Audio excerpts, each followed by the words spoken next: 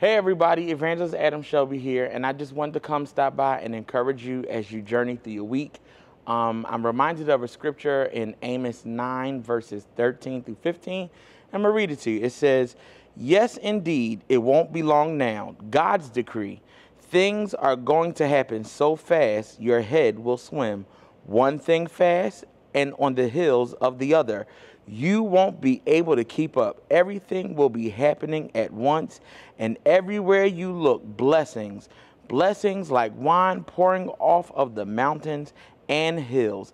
I'll make everything right again for my people Israel." I just want to stop by and encourage you that if you've been feeling down, if you've been feeling downcast and feel like all hell is coming against you, I want to encourage you to let you know that you are getting ready to enter into it won't be long now season.